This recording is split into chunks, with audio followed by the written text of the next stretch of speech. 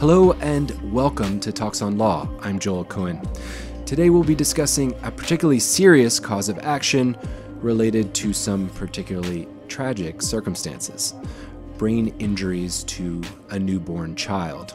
Joining us remotely to provide some practitioner insights is Patrick Salvi Jr. from Chicago, Illinois. Patrick, welcome to TalksOnLaw.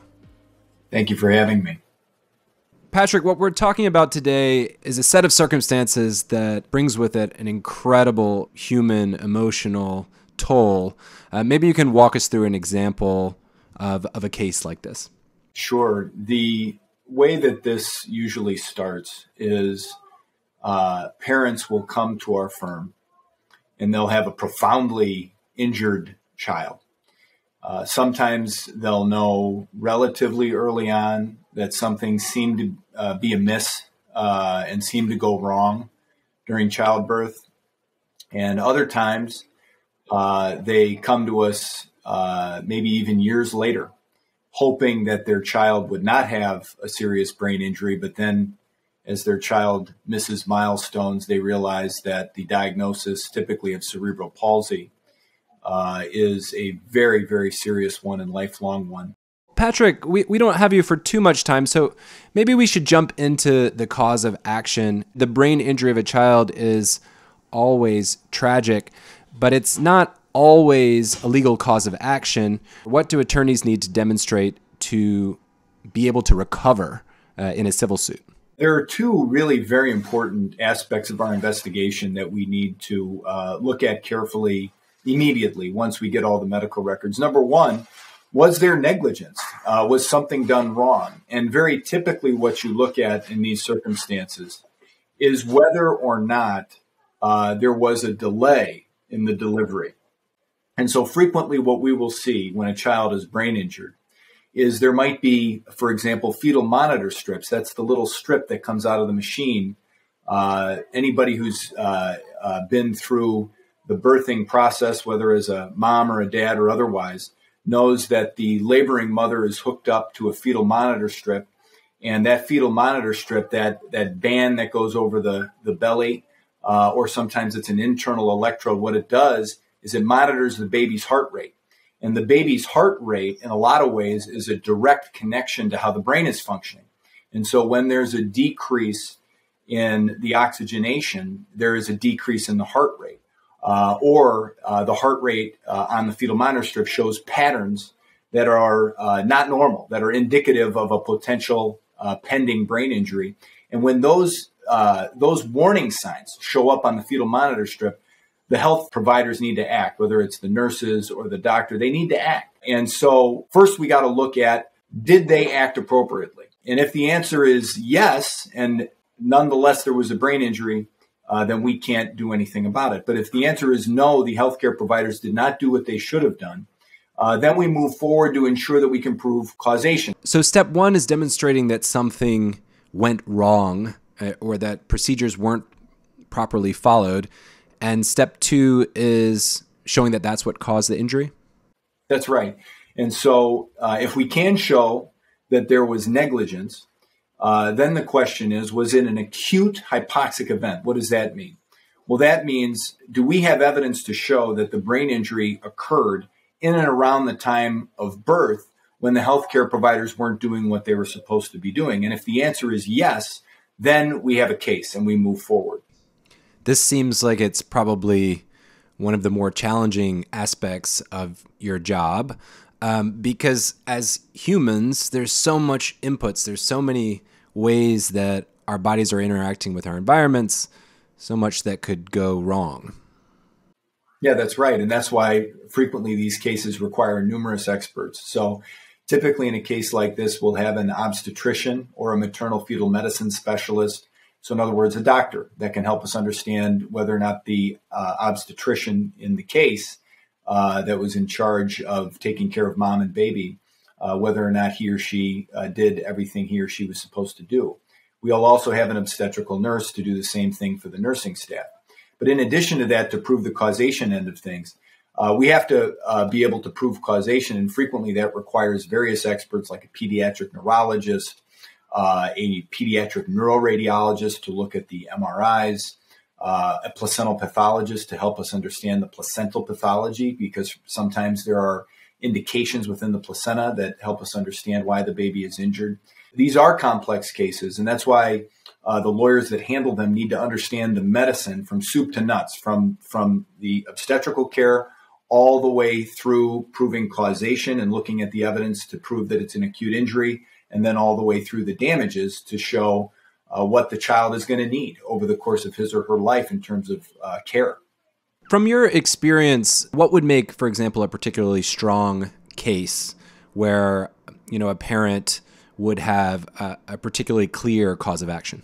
So when I mentioned the acute hypoxic ischemic injury, the word acute is just, people generally know what it is, but in this context, it's like within the few hours leading up to birth.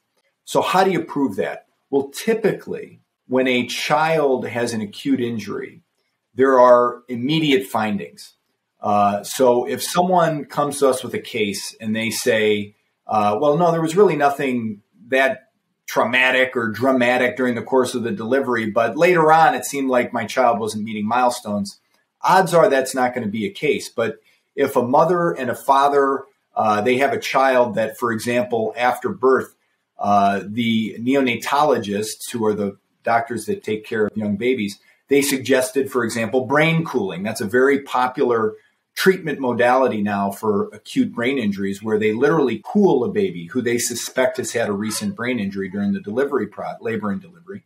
And the cooling is meant to reduce the brain swelling. So if that happened, for example, then odds are that any injury that is residual occurred during the labor and delivery. That's just one example of a finding that would point us towards an acute injury. You used a couple of other technical terms that for the non-doctors and non-medically trained amongst us, it may be a little foreign. What was hypoxic or ischemic? What are those words? So hypoxia is a fancy word for lack of oxygen. And so when someone is hypoxic, it just means that there's not as much oxygen getting to the tissues as necessary. Ischemia is a lack of blood flow. And so if there is ischemia, that means there's just diminished blood flow to the brain. And so those two things kind of work in tandem. And there's a fancy term called hypoxic ischemic encephalopathy. What that basically means is low oxygen, low blood flow, leading to encephalopathy, which is a disorder of the brain. And so when there's acute hypoxic ischemic encephalopathy, that means there is a recent hypoxic ischemic brain injury. And so that's a term of art, certainly in obstetrics.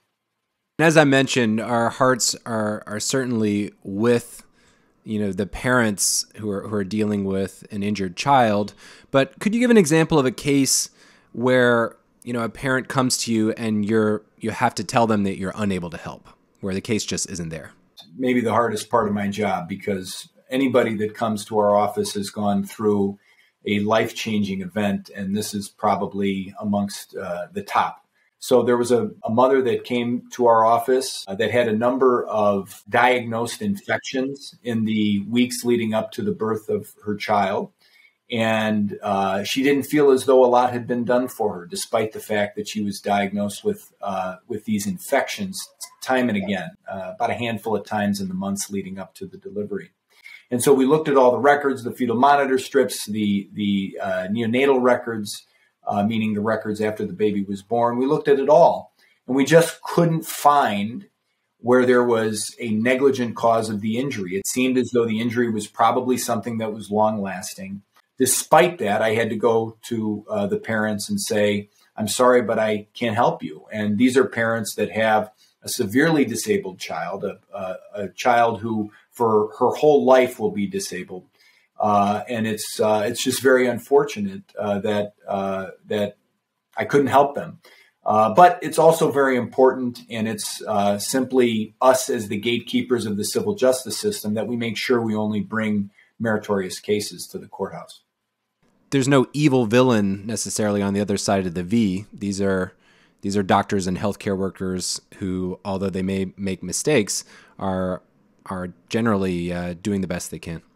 Yeah, that's right. And really, there's no demonization here whatsoever. It's the civil justice system. And as I ask jurors in voir dire, I always ask them, I say, if somebody made a mistake, who should pay for it?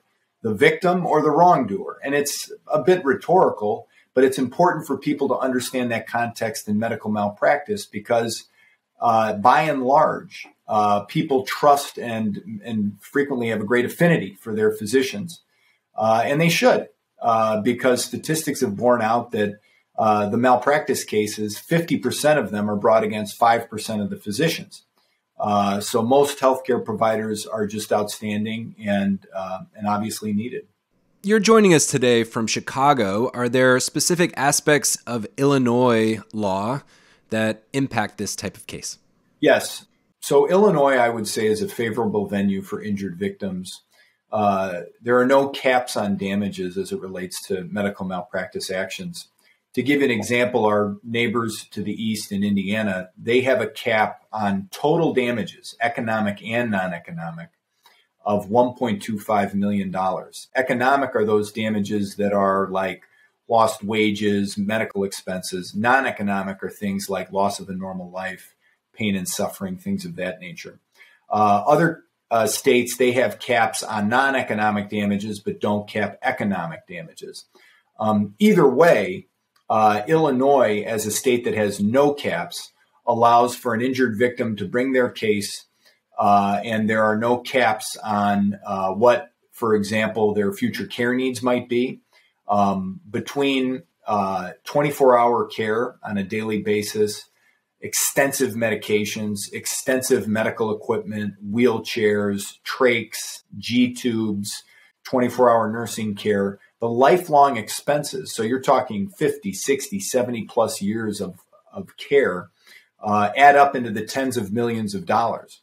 Now let's put that aside because what people need to remember is that when someone recovers damages for economic expenses like future medical care, that's just money that they're going to hold until the time that they need to pay someone else.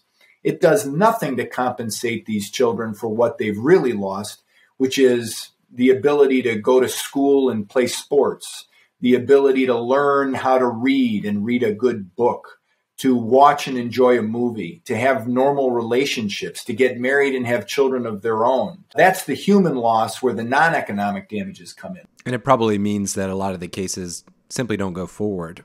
That's absolutely right. Let's talk about damages. One of the reasons why malpractice insurance for labor and delivery doctors is so high is because a damage to a baby lasts an entire lifetime. How are damages actually calculated?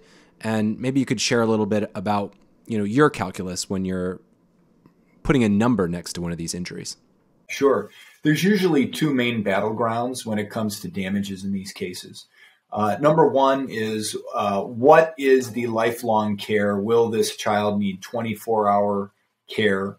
And then what is the cost of that? And so in extrapolating 60, 70 plus years, the plaintiffs are typically putting forward experts that are saying, hey, look, with good care, this child is going to live a full life expectancy or close to it. Whereas on the defense side, frequently what they'll have is an expert that says, no, this is a child that has tremendous risk in terms of his or her life expectancy, and the likelihood is that this child is going to die within the next 15 to 20 years. That's so shocking that a defense strategy can be, we don't actually owe you that much because the child won't live long enough to incur some of those expenses. That's right. And so as the plaintiff's lawyer, it's my job to make sure that the jury understands fully what the defense is talking about. What they're talking about is a shortened life expectancy, which actually is another element of damages in Illinois. If the defendant has done something wrong and it's shortened someone's life expectancy, they don't get away with that scot-free. And so that's a whole separate element of damages. But I think the defense frequently will see that element of damages, shortened life expectancy, as less than what the total cost of keeping the child alive for more decades would be. And so another thing that we ensure that the jury hears is, if this child is to die prematurely, how is it going to happen? Because it's not going to be pleasant. It's going to be painful. It's going to be something like a pneumonia or other type of infectious process that isn't caught, something of that nature. And so the jury needs to understand what the defense is saying. When you're listing the damages, are you generally stacking up the costs and pain and suffering? Is there also lost earnings or lost potential that a person could make over a lifetime? Sure. So, for example, in these types of cases, typically the injured plaintiff is not employable, never will be employable. It's a disabled person who will never be able to make a living. And so you take their demographics, their parents' education, and various factors that can go into a calculation on what their lifetime earnings would have been, and that's compensable. So that's something that the jury can consider. I've already mentioned the future medical expenses, and that is frequently in these cases a significant number, as well as the past medical expenses. By the time you get to trial, there's usually been 3, 4, 5 years or even more of past medical expenses that can be significant. And then there's the non-economic damages, which, as I said earlier, is the human loss. And as the human loss, I think it's the most significant loss, the things that are most precious to us in our lives. Being able to say, I love you to your mother or your father, if that isn't worth millions of dollars, then what is? Patrick Salvi Jr. is an attorney based in Chicago. Patrick, thanks for your time. Thank you, Joel.